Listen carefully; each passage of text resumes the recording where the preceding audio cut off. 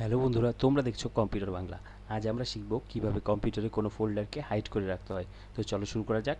প্রথমে আমরা এখানে একটা ফোল্ডার তৈরি করে নিব। তো ফোল্ডার তৈরি করার জন্য আমাদের কিবোর্ডের কন্ট্রোল শিফট এবং এন প্রেস করব।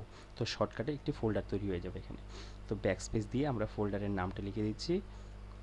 এবার এই ফোল্ডারটি যদি আমরা হাইড করে লুকিয়ে রাখতে চাই, তো সেক্ষেত্রে এই ফোল্ডারটি লুকিয়ে রাখার জন্য আমাদের ফোল্ডারের উপর মাউস দিয়ে রাইট ক্লিক করতে হবে। রাইট ক্লিক করে প্রপার্টিসে যাওয়ার পর এখানে হিডেন বলে একটা অপশন থাকবে, এই হিডেনে ক্লিক করে ওকে করতে হবে। ওকে করার সঙ্গে সঙ্গে আমরা দেখতে পাবো এই ফোল্ডারটি হাইড হয়ে যাবে। এবার এই হিডেন ফোল্ডারটি, এই হাইড করা ফোল্ডারটি যদি পুনরায় আমরা দেখতে চাই, সেক্ষেত্রে আমাদের স্টার্টে ক্লিক করে ডকুমেন্টস, পিকচার, মিউজিক, গেম অথবা কম্পিউটার যে কোনো একটি অপশনে যেতে হবে। এই অপশনটা আমরা চলে গেলাম, ডকুমেন্টসে চলে গেলাম। ডকুমেন্টসে যাওয়ার পর অর্গানাইজ বলে একটা অপশন থাকবে, অর্গানাইজে ক্লিক করার পর ফোল্ডার অ্যান্ড সার্চ অপশনে যেতে হবে। এখানে ক্লিক করার পর আমরা ভিউতে যাব। ভিউতে গিয়ে show hidden file folder and device এই অপশনটাতে ক্লিক করে ওকে করে দেব।